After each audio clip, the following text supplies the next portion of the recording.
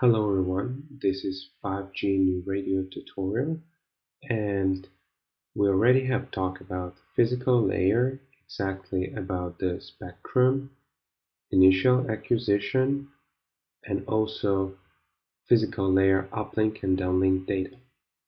And today our lesson would be about radio interface architecture. We'll take a brief overview of the overall architecture of NR radio access network and the associated core network, followed by descriptions of the radio access network user plane and control plane protocols. So, in parallel to the work on the new radio access technology in 3GPP, the overall system architectures of both the radio access network, or as we'll say RAN, and the core network, as you will see in this presentation referred as CN, were visited, including the split of the functionality of the two networks.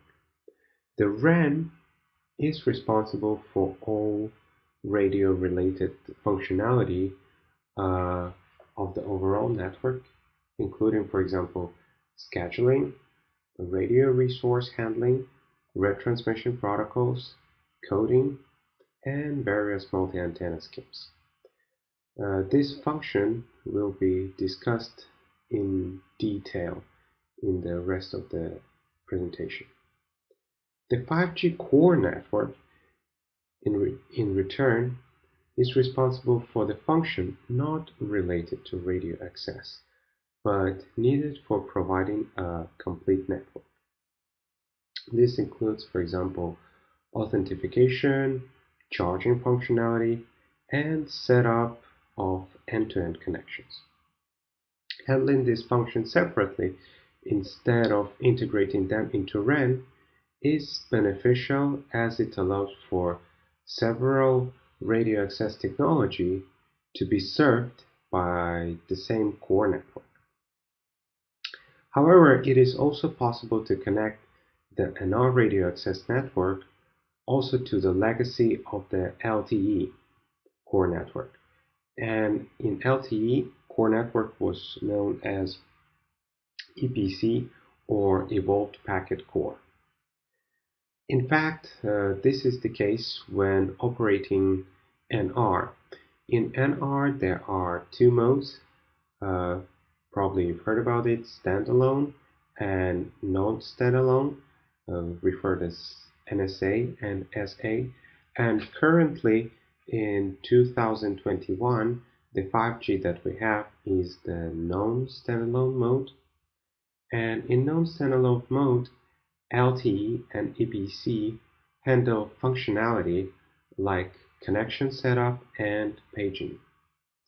In later releases, there will be introduced a standalone operation with NR connecting to the 5G core, as well as LTE connected to 5G core.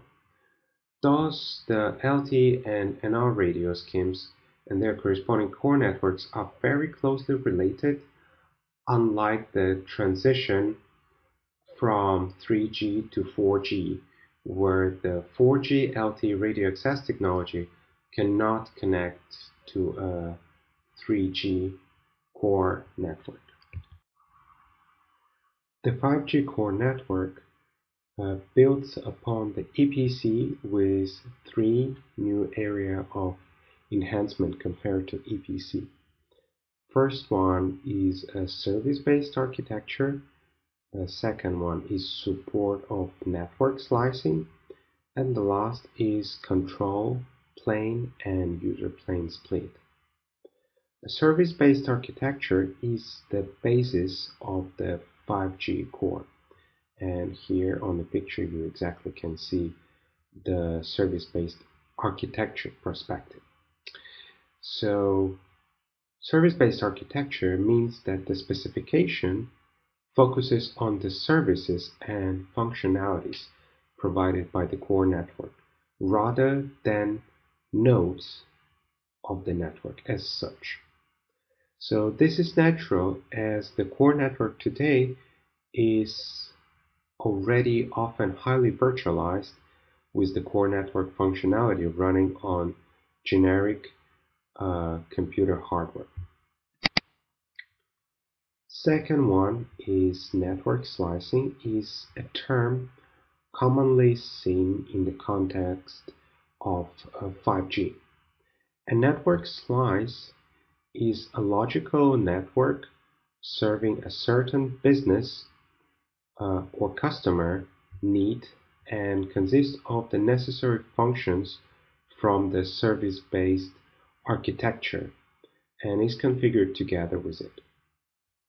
For example, one network slice can be set up to support mobile broadband applications with full mobility support, similar to what provided by LTE, and another slice can be set up to support specific non-mobile latency critical industry automation application.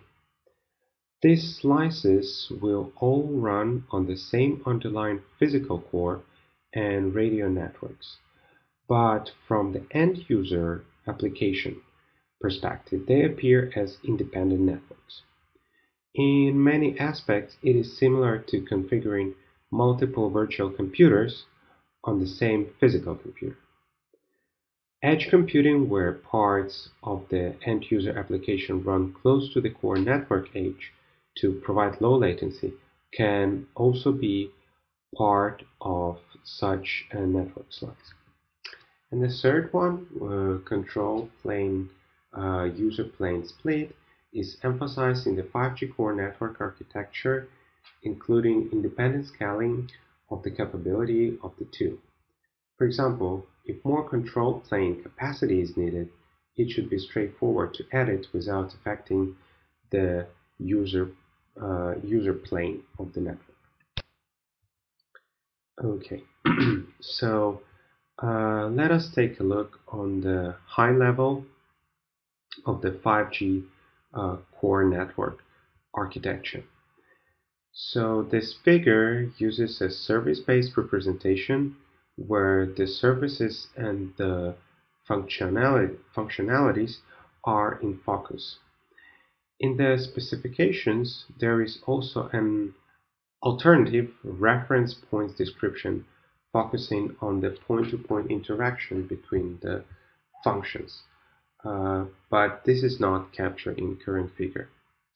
The user plane function, which is you can see here, consists of the user plane UPF itself, which is a gateway between the RAN and external networks. So RAN and external networks.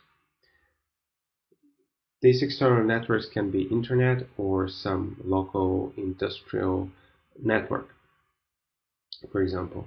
So its responsibilities include packet routing and forwarding, packet inspection, quality of service handling, packet filtering, and traffic measurements.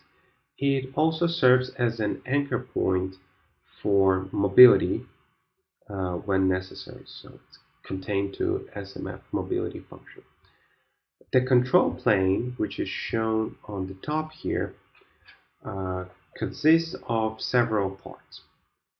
So let's take a look at the session management function, which is here. Handles, among other functions, IP address allocation for the device, control of policy enforcement, and general session management function. The access and mobility management function, the AMF, is in charge of control signaling between the core network and the device, security for user data, idle state mobility, and authentication. The functionality operating between the core network, more specifically the AMF, and the device, is sometimes referred to as a non-access stratum to separate it from the access stratum, which handles functionality operating between the device and the radio access network. In addition, the core network can also handle other type of functions, for example, policy control function or PCF. PCF is responsible for policy rules. Another function, Unified Data Management, UDM, which is here, is responsible for authentication, credential, and access authorization, network exposure function, NEF, and also the network repository function, and also the authentication server function, handling authentication functionality, and the application function. So these functions and many others, they are not discussed further because there are simply too many of them, and they are not they are important, but they are really very application specific. And for the I suggest you take a look for the reference, or just Google network functions control plane of the 5G NR. So here we exactly can see network slicing and also service-based architecture in action. So we assume that we could have different applications, for example, telematics, smart grid, AR, VR, CCTV surveillance, and each of those slices would have some functions that are specific for those slices and hence independent from other slices, but also could have some control functions from the control plane which are common for them. And again, these slices the benefit of network slicing is that it's all physically could run on a single machine, but appear as different networks to other people, and therefore you can take advantage of the current computer progress.